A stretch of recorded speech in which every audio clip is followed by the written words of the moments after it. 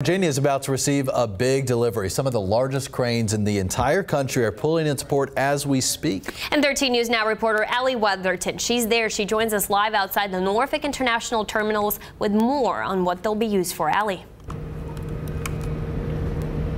Well, Christina, this is a pretty big deal. Those 4 cranes will be here at any second. Now, if you take a look behind me, the ship is rounding that corner, and they should be here in the next 20 to 30 minutes. Now, the new equipment will serve container vessels regardless of their size. And this is pretty neat. The cranes will be the largest in North, South, and Central America.